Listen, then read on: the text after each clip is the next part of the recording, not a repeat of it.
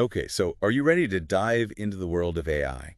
Always ready to dive into the world of AI. It seems like every day there's a new headline about AI. Right, and it's not always good headlines. Exactly.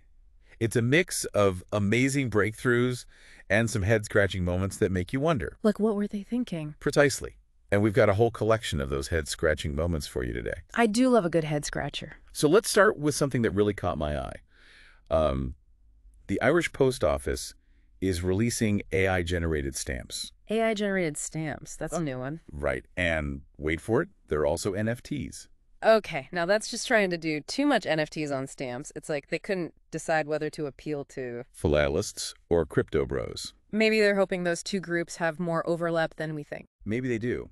But it does make you wonder, what exactly is an AI artist anyway? That's the million-dollar question, isn't it? Because the Irish Post Office is calling the person behind these stamps. An AI artist. Her name is Kazio Human. So is she the artist, or is the AI the artist, or is it some kind of collaboration? Right.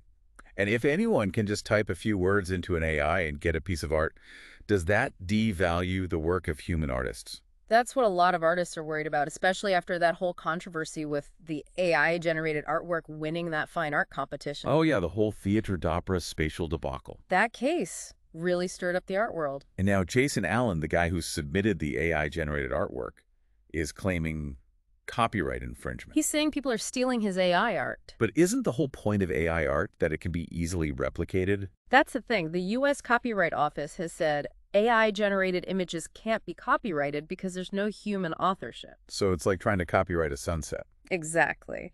And to make matters even more complicated, another artist, John Lewis, claimed he recreated a very similar image using Midjourney in just 10 seconds. 10 seconds. So much for originality. Right. It really throws into question what we even consider art in the age of AI. It's a whole new world, and the rules are still being written. And the courts are trying to catch up. Remember that case with Stephen Thaler, who tried to copyright AI-generated artwork? Oh, yeah. He ended up in court with a judge who was completely baffled by his argument. I think her reaction pretty much sums up how a lot of us feel about this whole AI art thing. It's a lot to wrap your head around. That's for sure.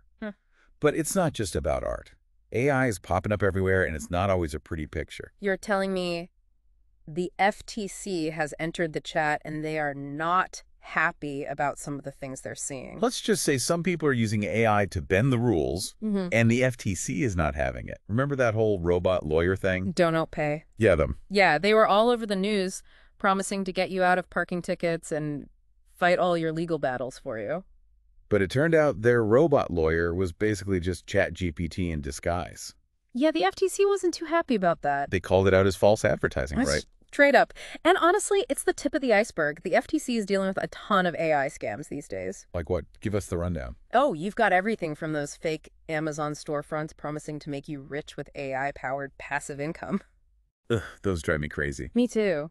And then there are the AI writing assistants that are churning out bogus product reviews and manipulating search engine rankings. It's scary how convincing some of these scams can be. Ah. It makes you wonder how many people are out there getting duped by these AI hucksters. A lot. It preys on our desire for easy solutions. We want a magic button to solve all our problems, and AI seems like the perfect magic button, at least to some people. And it's not always harmless, right? Yeah. We can't forget about that case in Australia where a social worker was using ChatGPT for child protection reports. Oh yeah, that was a rough one. I mean, using AI to write up reports about vulnerable children, that's a whole other level of ethical gray area. What were they thinking? I honestly don't know if they thought it through, but it really highlights the dangers of blindly trusting AI, especially in situations where human judgment is so critical. So what happened? Did they at least try to fix the situation? Yeah, the Victorian Information Commissioner stepped in and banned ChatGPT within the entire department. They also blocked access to a bunch of other commercial chatbots. Probably a smart move. Definitely. Better safe than sorry, especially when it comes to something as sensitive as child protection. But it does make you wonder, how do we prevent these kinds of situations from happening again? It's a tough one. Because on the one hand, we want to be open to the potential benefits of AI.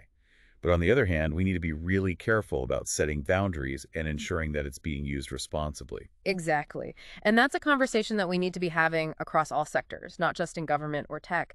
Because as AI becomes more powerful and more pervasive, these ethical dilemmas are only going to become more common and more complex. You know what else is becoming more common? AI in Hollywood. Oh, yeah. Hollywood's got a serious case of AI fever right now. Speaking of Hollywood, have you heard about this Lionsgate deal?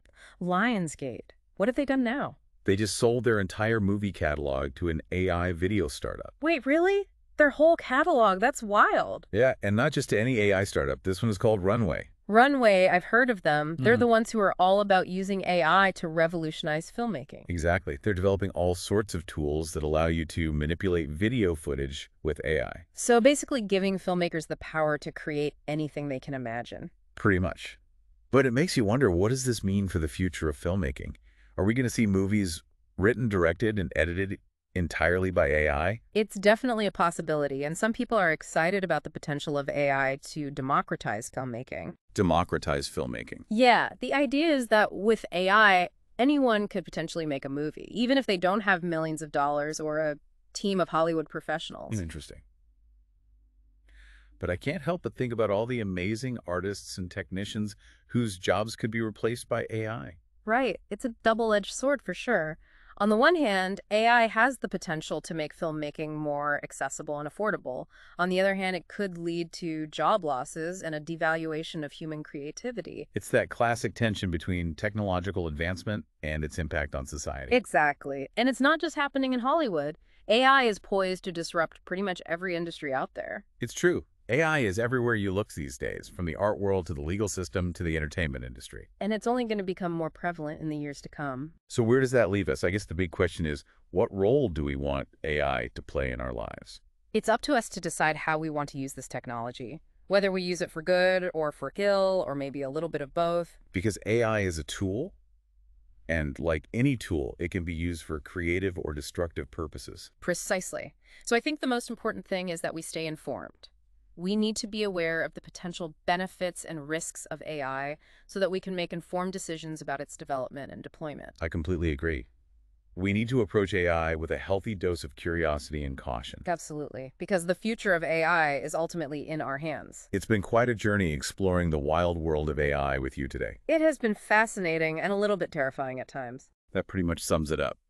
But hey, that's the world we live in now. Yeah. A world where AI is no longer a futuristic fantasy, but a very real and rapidly evolving part of our daily lives. And who knows what the future holds for AI. But one thing's for sure, it's going to be an interesting ride. That's for sure.